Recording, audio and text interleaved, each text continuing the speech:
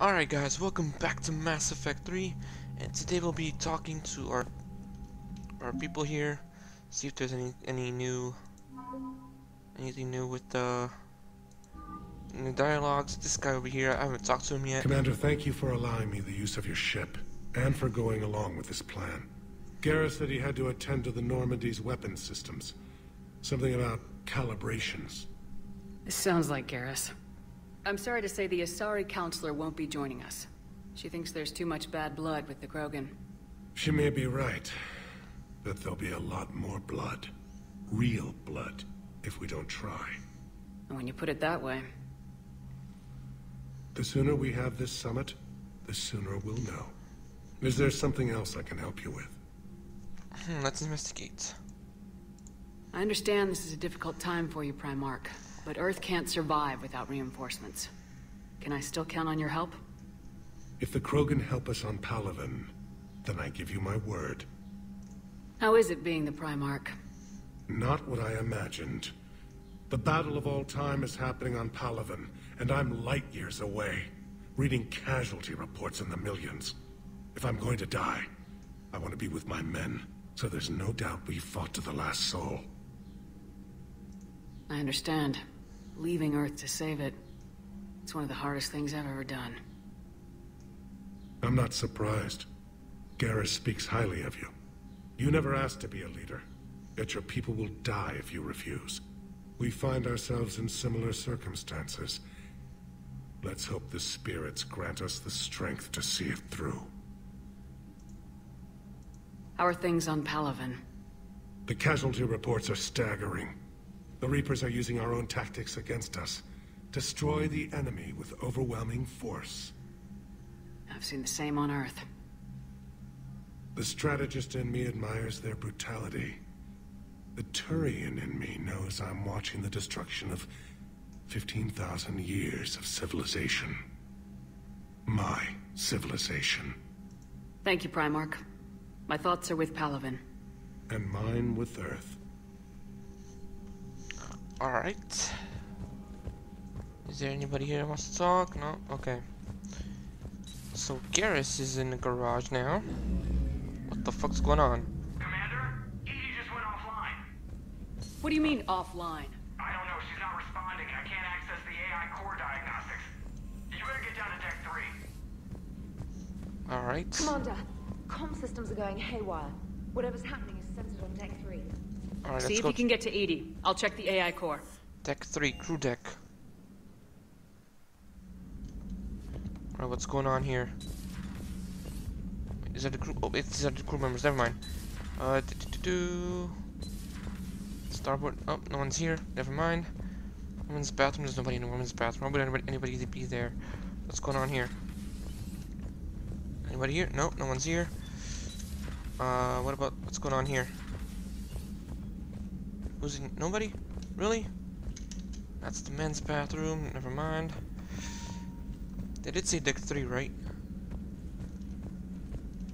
Maybe it's in the med bay?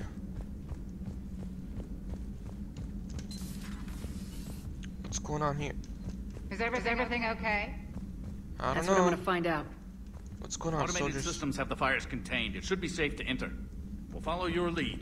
Joker, Alright. what's that sound? Fire extinguishers, Commander. Could be an electrical fire, or something.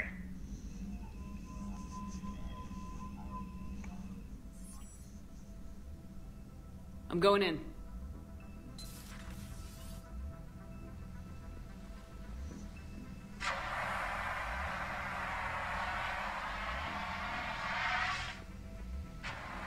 EDI, talk to me.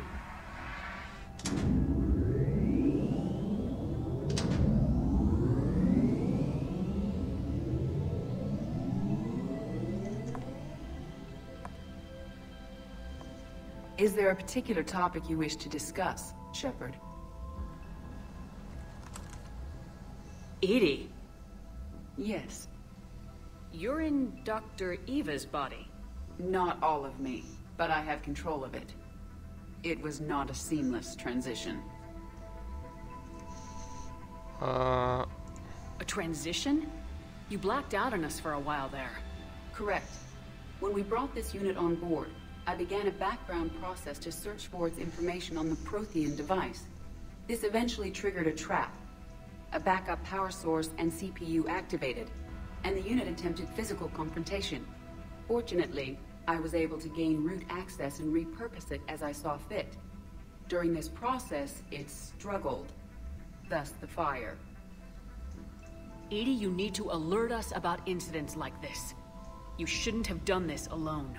Bringing the crew up to speed would have been counterproductive. All attempts to help would have been limited by reaction time. So if you're in there, are you still in the ship? I exist primarily within the ship. For optimal control, this unit should remain within Normandy's broadcast or tight beam range. Are you planning to take that body somewhere? Normandy's weaponry is not suited to every combat situation. This platform could provide limited fire ground support. You mean you could come with us? Correct. This body could accompany you to areas the Normandy cannot reach. Before we do that, I need you to guarantee this mech doesn't have any more surprises in it. Run whatever tests you can, then we can talk about using it in combat situations. One moment. I am running trials. Complete. I can send you a full report if you wish. However, my first step should be restoring functionality to the Normandy, to reassure the crew that all is normal. Just don't be surprised if the crew's a little wary of your new body. It was shooting at them a little while ago. An excellent point. I will take it to the bridge. Joker will also want to see it. On that, we can agree. Oh yeah. You okay, Doctor? Was that EDI who just walked by? Yep. Yes, it was. Joker is going to have a field day with this. Oh yeah, he's definitely gonna have a field day with that. You guys wanna talk? No? None of you wanna talk? No? Okay. You all good? You all good? Alright. You're positive you don't want to come over and talk? No, the gun battery is nice and quiet. If I throw down some rugs, it'll get downright cozy. Garrus? I'll be fine, Liara. Just gathering some thoughts. All right. Hey Liara, you got A something new? Prothean. A living, breathing Prothean right below me. He's not what I expected. Me neither. He was a little cold when I tried to talk. I understand the shock of waking up again. His species gone. But a Prothean, Shepard. There's so much he could tell us. Oh, definitely. What you got?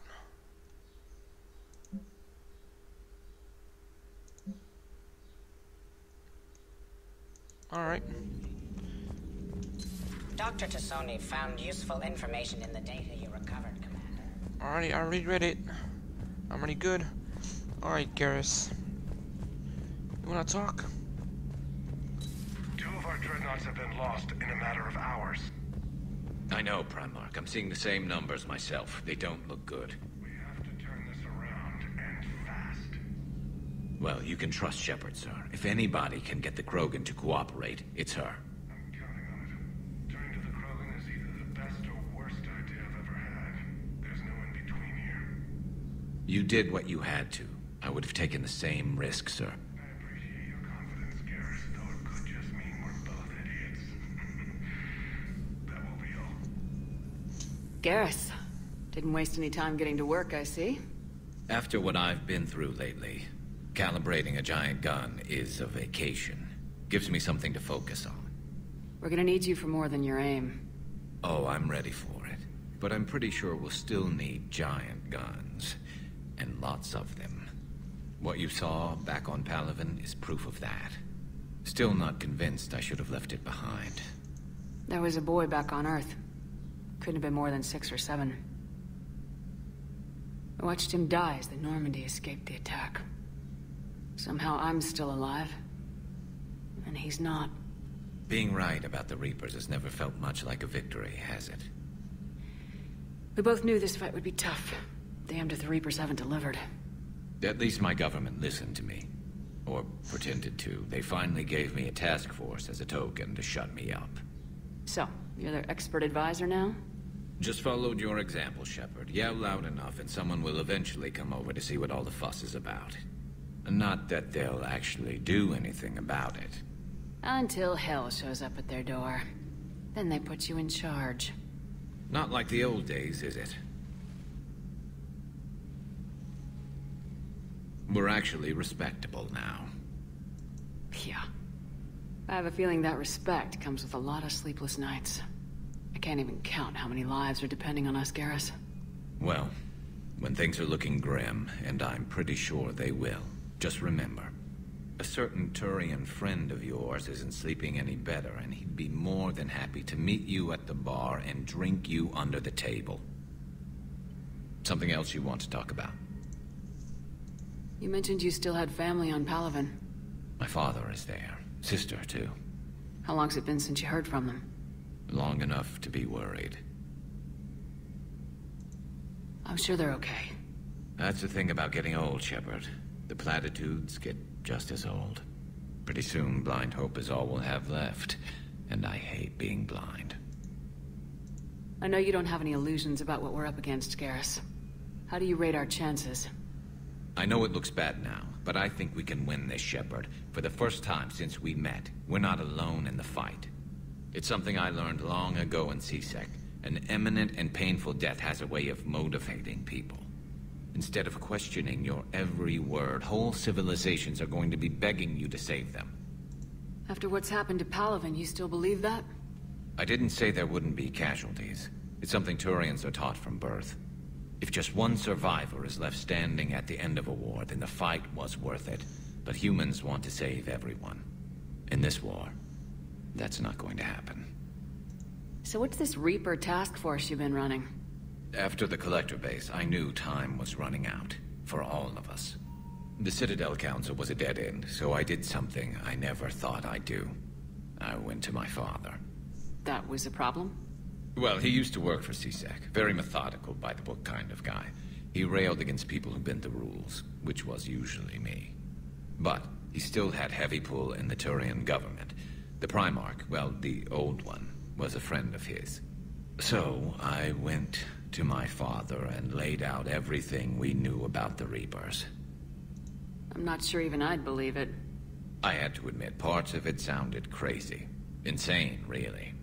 But my father just listened. It's what he did in his days at C-Sec, putting together all the pieces. If the connections were there, he wouldn't deny them, and he saw what we always knew. The Reapers were coming. I'm glad someone finally agreed. He did more than agree. He took it to the Primarch. I like his style. Except the Primarch wasn't as convinced. My father kept pushing and finally got him to commit some token resources. And if you call them a task force, it sounds like you did something about it. What'd you do with it? As much as I could get away with. And a little more. We hardened our lines of communications, expanded emergency stockpiles across the colonies, improved our early warning detection protocols. You think it helped? I'd like to think it bought our fleet some extra time. We'll know when this war is over. So you can vouch for this new Primarch? Well, even if I couldn't, you go to war with the army you have. Will he live up to his word? I've never known Victus to lie. Play fast and loose with strategy, maybe, but betray an ally. Not his style. And if he did try, well, we'll just find another Primarch. I noticed generals saluting you, Garrus. How far down the line of secession are you these days? Let's not go there. Primarch Vakarian, honored war hero. Somebody's gonna have to rebuild Palaven when this is over. Yeah, somebody who knows how to hold a hammer. That's all for now, Garrus. It's damn good to have you back. Wouldn't miss this fight for anything. Now, I'm sure somebody screwed up something down here. I want to get the old girl back in fighting shape. Alright, Garrus. Have fun. Let's see what Edie's doing with the Joker. Hope they're not doing anything inappropriate up there. Anybody else wants to talk? Should I check on somebody else? I think I will. I want to go to engineering, see what's up. Maybe I'll talk to... Have you seen our newest crew member? You mean the biggest story in 50,000 years that I can in no way talk about? So you have seen him. Just wondering. Hey. Whose mech was that? She has got some curves. That was Edie. I guess she has nothing more to say to me. Alright, fine. Alright. What about you? You have something to say to me? Commander. Nope. Okay. Let's get out of here. Okay, where's the exit? There it is. Shuttle Bay. Weapons bench. Where? Oh, there's this guy.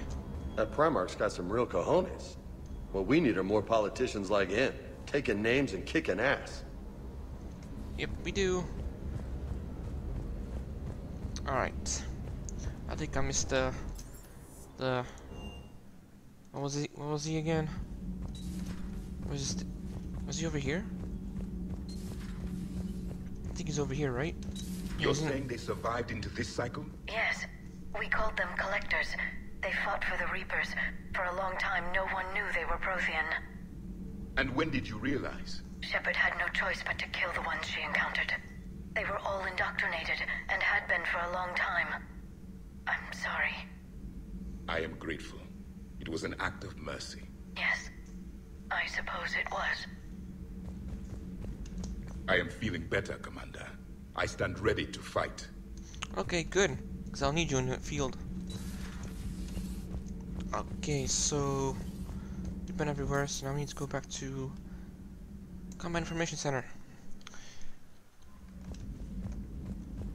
Alright, what's going on between those two, huh? Oh god, why is it so far away? Could you run a bit faster, please? Hey, Commander, check out my co-pilot! So she installed herself into the new body without any help from you? Come on, Commander, don't you trust me? Okay, let me put it this way. If I knew that Edie was gonna install herself into a sexy robot body, do you honestly think I'd be able to keep quiet about it? Look at that! I would've baked a cake. I am right here, Jeff. Yes, you are, Edie. Yes, you are. He has a crush on her. Hey, I know I used to rag on Garrus for being all angry, but I'm glad he's back. There's a whole lot of crap out there needs a bullet between the eyes. What about you, Edie? How you doing? Hello, Shepard. Still getting used to greeting people in person? No. I require only one occurrence to adapt to a new concept. How are you adjusting to the arms and legs? I am interested to see how this body performs under real combat conditions. If I could accompany you sometime. Without stress testing, there is no way of knowing if it has serious design oversights. At the moment, it appears adequate. That's not the word I'd use to describe you. Perhaps we should speak privately. I'll be over here, flying the ship. What's this about? Does Joker not like your new platform? No, he approves. He wants me on the bridge. He says having me within visual range is important to his morale.